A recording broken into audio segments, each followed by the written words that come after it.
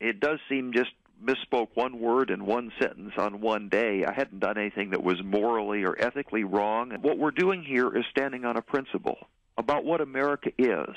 We're missing something. We're missing the heart of what makes America, and a deep respect for life. That's underlying everything. I'm not sure how he gets that from his comments, but that was Representative Todd Akin, candidate for U.S. Senate, defending himself on Mike Huckabee's radio show earlier today, explaining his controversial comments on rape. He said that respect for life is part of our culture and, quote, maybe the party needs to include that as part of the party.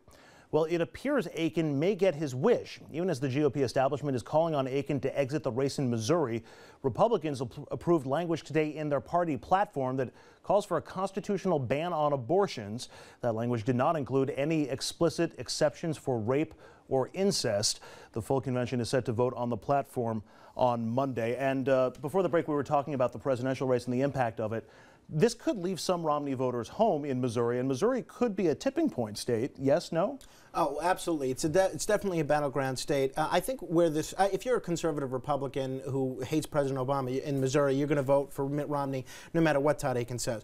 What this does is two things. One is Democrats and independents, particularly women, who might have been on the fence between Romney and Obama. If the Obama campaign and their surrogates are able to successfully tie the platform of the GOP and the platform of Romney Ryan to Todd Akin, then that hurts Romney. The other thing it does is it so mobilizes left-of-center voters that might not have been enthused about voting for President Obama. Obama's done a lot of things to tick off folks on the left. The war in Afghanistan, kind of the perception that he's owned by Wall Street, no public option in Obamacare, all sorts of things that are not happy if you're a liberal Democrat. However, this will make liberals run to the polls, and that's not good for Mitt Romney in the state of Missouri. Well, Romney was smart, in my opinion, with how he dealt with this. Romney saw a dead man walking and pushed him over the cliff himself. But here's the problem. I compare this almost to the Anthony Weiner effect.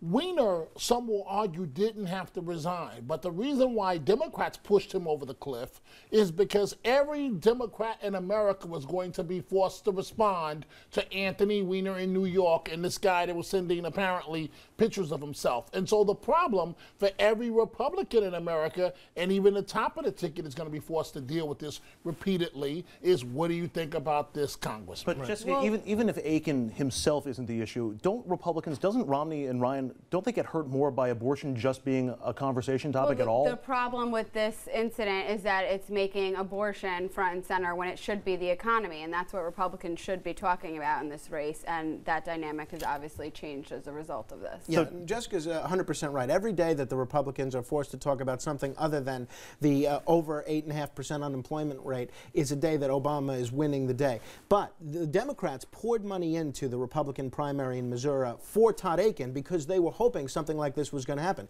He barely won that Republican primary. It was a very competitive race, and Democrats are, rubbing their hands together the fact that he did. But no matter which side you're on, this issue does rally the base, and in an election where there are fewer undecided voters than we've seen in the past, there is a little silver lining for both sides because they need the bases to turn out, correct?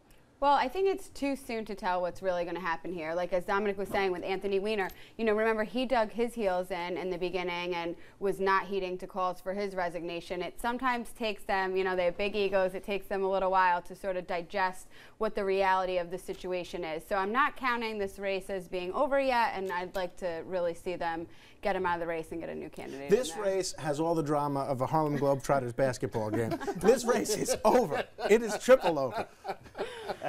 And some laughs as well. Exactly. All right, and again, we want to keep this conversation going online. Head over to our Facebook page, facebook.com/RichardFrenchLive. The question, once again, should Akin drop out of the race? You can also tweet us your responses. When we come back on RFL tonight, we shift our focus to the other hot campaign topic right now, Medicare. Is it a winning issue for either campaign? We'll get into that. And later, stop and frisk. The controversial crime-fighting tactic, it's more popular than you might think. All that and more on RFL. Stay with us.